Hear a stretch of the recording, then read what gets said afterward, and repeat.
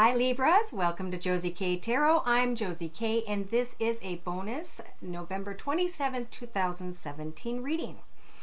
I've already shuffled, prayed over, blessed the stones, cards with my stones, and now am about ready to get into whomever's energies I am pulling for this general reading.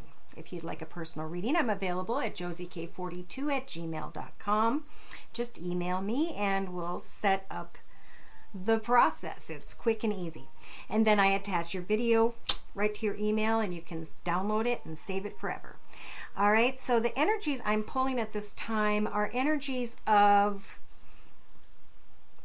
some sort of a discontent message coming in. And this message gets you guys pretty focused because you're working on material gain. Now, in your thoughts, whoever's energies these are, this is the Wisdom of the House of Night deck by PC Cast and Colette Baron Reed, and this is the Sacred Circle Tarot by Anna Franklin and Paul Mason. So in the thoughts position for these Libra energies are the grounding, trying to figure out how to ground yourself and get out of your head over maybe someone who shined brightly, who caught your attention, who, of course, this is for singles, who may have been very handsome or attractive or whatever, but maybe not so much deep within because of the message that comes. Now, when that message comes or is coming or has come, we have energies of letting go, of taking time to reflect, to understand that with the Page of Cups, pages are just kind of a message, and sometimes we blow them out of proportion. Therefore, we need to stop and reflect on what this message truly could evolve into, because a lot of them just don't. So it's a matter of, is this offer going to give me what I want or is it not? And, you know, try not to get too focused on it. Pray about it. Let it be. In the recent past here, we have, hold on, I don't want to cross my cards, which I did. Goodness gracious. Okay, thank you. Listening. Not to what people are saying, to what is not being said. Okay, the actions of others in the past caused discord. And now there's discontent. Maybe when it comes to financial gain, you're trying to get very focused and determined. When it comes to messages, watching and focused on what other people are doing. And it's time to really just get grounded, to remember, especially with this, it's also a card that tells you that you are beautiful. You are beautiful all the way down to the center of your being, down to the last cell within your body, because you are a spirit, a soul from heaven, just like the rest of us. We are created by something very beautiful. And therefore, in the next 4 to 6 weeks, we can choose to be going through some sort of fluctuation, imbalance, not feeling balanced, money in, money out, emotions up and down, or we can decide what it is that we want to summon into our path. Because really everything that happens in our path is something that we summoned. Whether we chose it consciously, subconsciously, or spiritually, we chose it nonetheless because we somehow needed to learn from a process, a path, a connection, an environment, another person, in order to learn to move forward with that knowledge, to make better choices, to find more answers in life. And maybe in the next 2 to 3 weeks, Spirit's saying it'd be a good time to use your individuality when it comes to focusing on what you can build. How can one of your skills help for you to create a small business? Spirit's saying you shine brightly like that beautiful rose. And it's your individuality that makes you so completely special and different than every single soul. Now is the time for rebirth. Now is the time to give yourself a brand new path, to know that Spirit's wanting to give you this brand new path. And it comes from the number 2. 2 plus 0 is 2. Could be second baby, rebirth. Looking at that new path for the very first time. But I feel also this is you guys choosing to either look at that new path as complicated, or on this day to say, this is my brand new path I am blessed with, and I am going to shine like the sun upon it. That is what I will summon. And that was a message from Spirit. That was beautiful. So, what do we have here? We have resolution. Hoping for a resolution. Hoping, wishing, and praying.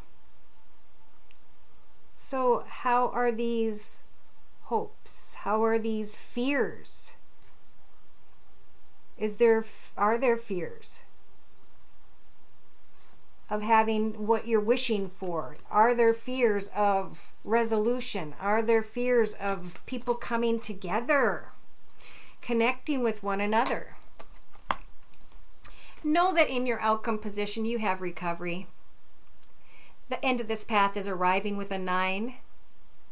That means it's time to lay the path down. It's up to you to choose to do so. Okay? This is your path.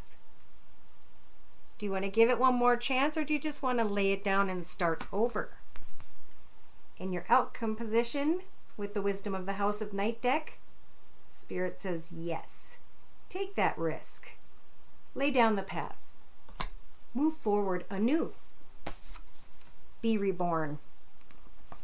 And let that be what you are summoning in. Beautiful messages. In a 3-card summary to my right, we have the High Priestess of Air. She's going to help guide some of you when it comes to who, what, and how you cut something out of your path. Could be with finances, because you got the High Priestess of Earth here as well, saying, I will help guide you when it comes to finances. You are not trapped. It's up to you if you want to bring anything to a conclusion in your path or not. In the meantime, listen to the High Priestess of Fire, who's going to help to guide you to fulfillment, self-fulfillment, individuality. How can you manifest something that you can wish for and take a risk maybe to create your own business, art? By the middle of the week, there could be some clear understanding. Spirit will come in and show you something. Show you this path. Help to ground you. Ask Spirit to help bring in your gift so you can share that gift with others. In the outcome position, we have loyalty. Remember, not only it's important to be loyal to others, but to also be loyal to ourselves when it comes to being playful. But also remember that you are both cats. One is black, one is white. But no matter what they are, what they are, they're cats. My point is they have both been down different roads, experienced different things, and have different viewpoints because of it. And that's okay. So whoever's energies these are, Spirit's saying it's okay. Learn to be loyal to yourself first, and to check both the honesty of others and the honesty of your own self. This is a time where we are all having to go within and look at what it is we've been in denial about. This is how the year is going to end, so blessings can come in. It's time to be obedient to some sort of family rules, business rules, to get balance once again. And Spirit wants to help you. So think about how your perfect life would be, Libras. Meditate, ask Spirit, draw pictures. And you can manifest that.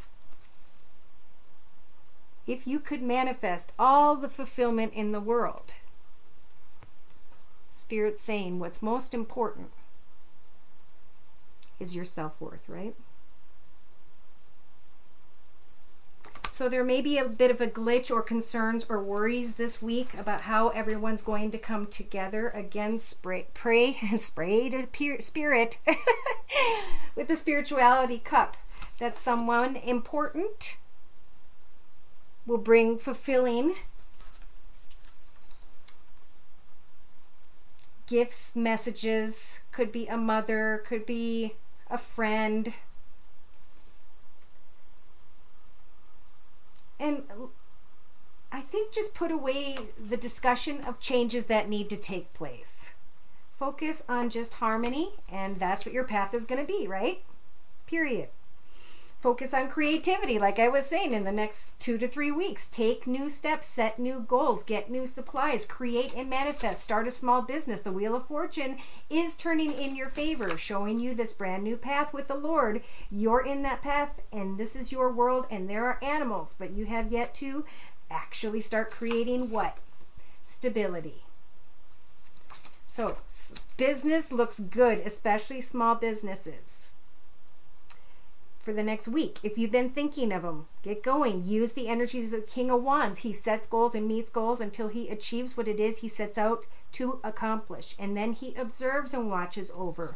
And he makes sure, like you will, right, that your skills will help for you to succeed.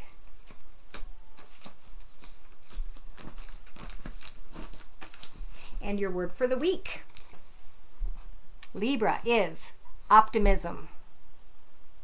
I expect good things to happen, and they do. So I'm going to clarify.